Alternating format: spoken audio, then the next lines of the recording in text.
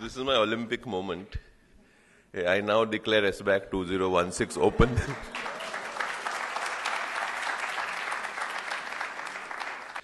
So, I think first of all, when we look at SBAC, SBAC stands for SPJIMR Business Academia Conclave.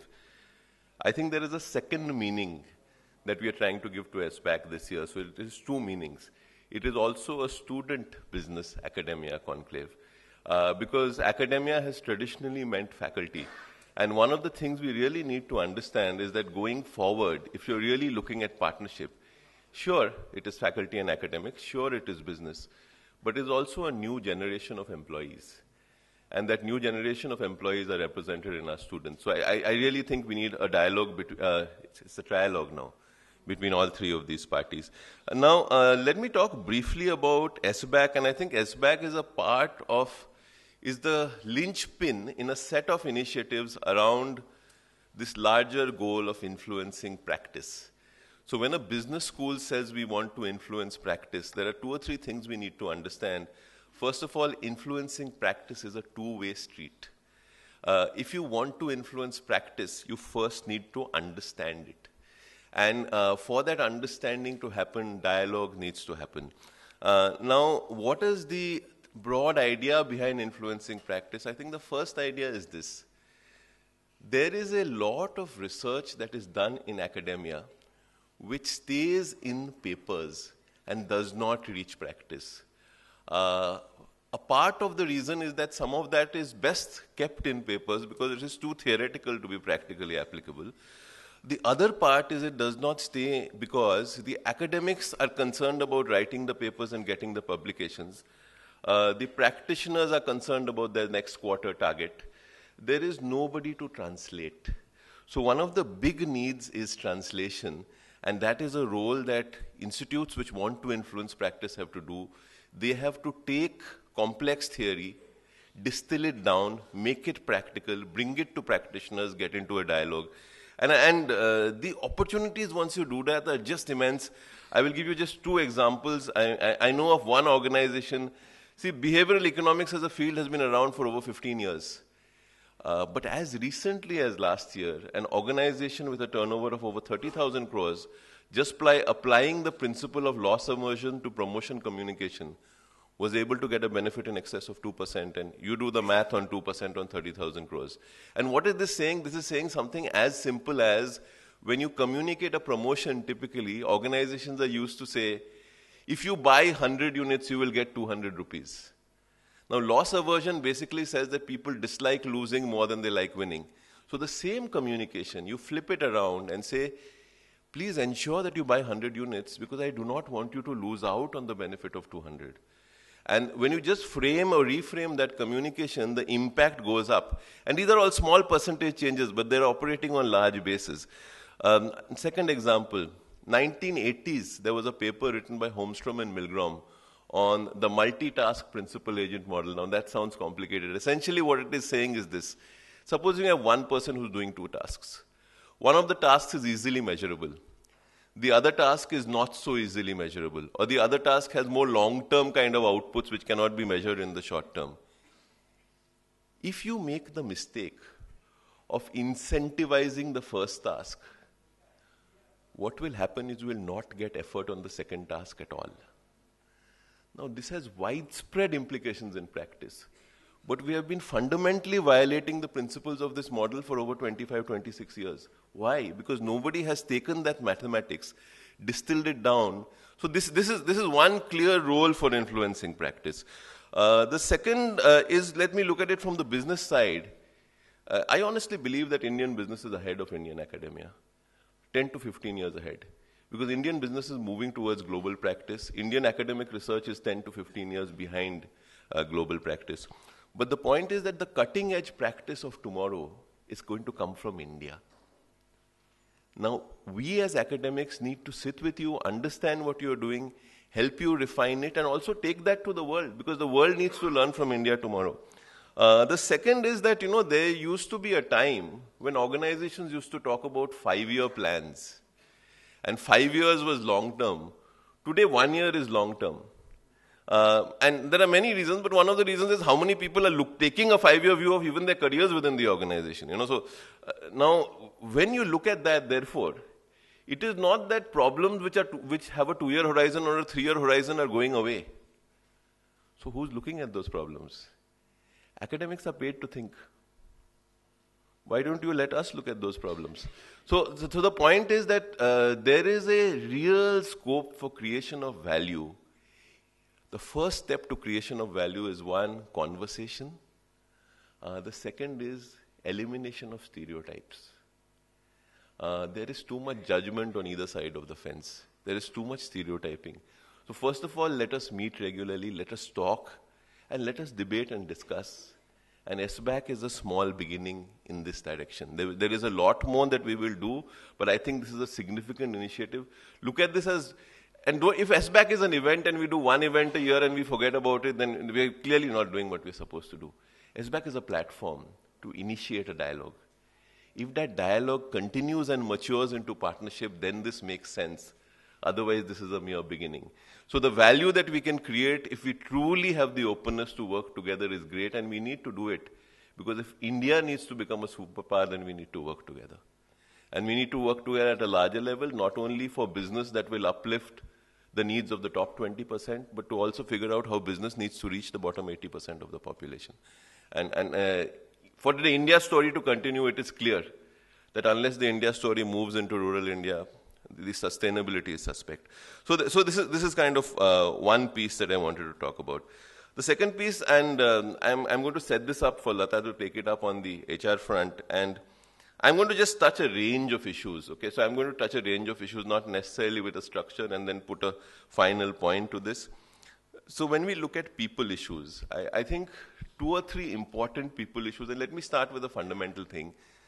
The children of today have been brought up differently than our generation. Ours was a generation brought up to accept that parents were figures of authority. Disagreeing with parents was the exception and not the norm. This is partly the responsibility of all of us as parents, and partly that the children are different, and partly the digital age. But today parents become friends to children much earlier. Maybe at the age of 12 or the age of 13, and depending on which generation and your own particular parenting style. But the point is, therefore the children of today are used to being led and managed differently.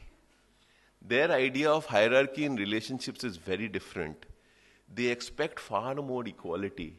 This, to my mind, is the first and most fundamental challenge, that the new age employee who's coming into the workplace cannot be led in a hierarchical way. Have our leadership styles adapted? Have our management styles adapted? Is the theory we are teaching in business schools adapting? Have our teaching styles adapted? So one big kind of issue. The second issue, we are going the US way. Entrepreneurship is becoming fashionable, which is good, which is great. Because, if you look at the best B schools in India, clearly we need to create more job creators. But industry also needs those guys. So is industry ready to accept employees with an entrepreneurial bent of mind? Can you give people more responsibility at an early age? Are you really creating those empowering and enabling frameworks? If somebody wants to be an entrepreneur, is there a framework where he can incubate a business within a large company? Are we thinking about these issues? This is a common one. This is the thing about my generation is the digital migrant generation. We were taught technology by our children. The kids who are coming in, and you'll see our students present, they are the digital natives.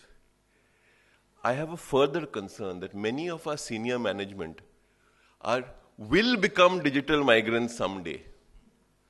So you have a serious problem in organizations. You need to strategize around digital. But at the very top of the organization, there is resistance. And a large part of resistance because they themselves are not regular users. So the challenge of enabling senior management, and how do we even look at things like reverse mentoring tomorrow? Saying, because the best guys to teach senior management how to use digital are the fresh entrants. Are we open enough to look at that? I know Unilever has moved to that, and other companies are talking about that. I was brought up in the Drucker world where you had unity of command. Increasingly, people are working in matrix organizations where your boss is not your only boss. So how do you manage in a world where your boss is not your only? And I've seen many multinationals, very few get the matrix right. Very few are able to make the matrix work, operate in a matrix, because, the point is, how does a national country head work when the people reporting to him are actually reporting to somebody in Asia? So how do you manage these trade-offs in an organizational context is kind of an interesting issue. This issue of transversal projects, as you're running projects across the globe, more and more you have to manage projects with people in different countries, in different roles, with different KRAs. So this phrase that we hear very often, influence without power. How do you get people to do what you want when your roles and goals are fundamentally misaligned? So this project management and the challenges of project management are no longer restricted to the construction industry. It has gone global. It has gone across industry. Big issue, my second last issue, is on diversity. And diversity, and I'll talk about 3 themes. This is the first thing I'm going to tell you is a little funny, but it's actually much more sad. Which is that I went to a large multinational company and there were 4 groups of regional managers sitting and the issue of gender diversity came up. And in one of the regions, I will not tell you which part of the country, but they said, yes, we had diversity, but she left. So you had one lady in the team and she left. Now, there are 2 problems with this. The first problem is the ratio where you had only one lady. The second problem, which is actually very scary, is think of an organization where there was one lady who had the courage to work in a male-dominated function and she was labeled diversity. How easy is it to work in an organization where your label is diversity? So when we look at gender diversity, I think what we are doing in most cases, there are enlightened organizations, is lip service. We are doing the percentages, we are not doing the fundamentals. I'm not just being populist here, we need to start with the men. We need to start with the men. The male attitudes are the biggest block to gender diversity, that's one. Secondly, it should not just be a mandated percentage. There is enough research to show us, and we know this, that if you have diversity in the boardroom and your top management team, your innovation outcomes improve. Why does it improve? There are people who understand 50% of your consumers better. Husbands don't claim to understand women. So the point is that if you do not have women on your board, how can you claim to understand the consumer in a complete way? But there are larger things. There are issues in terms of thinking differently, but the point is that you should do it because it's strategic. You should not do it because there's a percentage. The second issue is culture. And increasingly you're doing work across country boundaries, sometimes on the telephone, sometimes on Skype, sometimes on... And when you look at culture, I think we need to move beyond how we shake hands and how we bow and, that first level of orientation which says don't make silly mistakes in interacting with another culture. We need to grow beyond that and talk about cultural adaptability. And that to me is I can interact with any culture. 1, I'm sensitive to these.